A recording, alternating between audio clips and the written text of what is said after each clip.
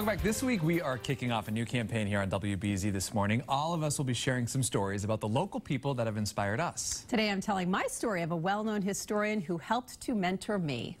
When I was a kid, my dream was to be a journalist. So my friend Mike introduced me to his mom, who was a writer, and not just any writer, Doris Kearns Goodwin. Hello, Doris.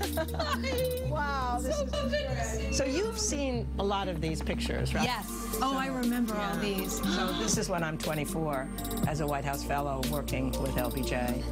But I remember you would let me look. I remember you had you had just written, and you would let us look at pages of it. Oh, wow. And I would think, she's writing a book, and this is how she's doing it. And I think it was Lincoln. Yes, it probably was. It would have been, yeah. This book was the one that mattered the most to me in some ways. I don't know if you really understand. This was just so inspirational to me, to be around you. And I remember thinking to myself, I got to get into this world. It just was such I'm so glad. No, I know it matters. When I went to Harvard to get my PhD, the head of the department said, you know, you women are taking the place of a man.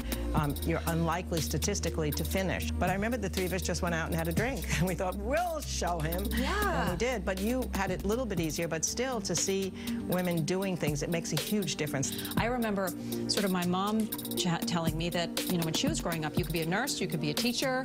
You know, that was pretty much it. You could never be a journalist. I just think it's a great age to be a young woman and to be on this television as you are, now representing yourself to some young girl that's seeing you in high school and thinking, yeah, I can become like Katie. Yeah, well, you know, I have two daughters, and so when I do this job, I think about them all the time. You probably don't even remember the conversation we had, but it was a conversation that I needed at the time because I was probably 19 or 20 and thinking, what am I going to do with my life? Journalism was really just part of my whole sort of being. Right. But I never thought a girl could do it. And so when I met you, and you were like, you can do it. And I thought, well, if Doris Kearns Goodwin says I can be a reporter, then I'm going to be a reporter. It just meant so much. Hooray, and you made it. Big time. I'm so proud of you. It's a dream come true to be back in Boston. Thank you so much, Doris. I just have to say thank you. Well, I'm thrilled to know that. Yeah. I mean, to be a little part of that path to where you are is great. She was the reason I got into TV news, and so she's a real big inspiration to me. But I'm excited to hear about your inspirations, what inspires you on a daily basis in your local towns. You could just tell how passionate both of you were in that, you know? So yeah, awesome. it was great. So we'll throughout the week be doing that of each one of us, and we want to hear from you. What inspires you in your local town? So we'll be getting into that more.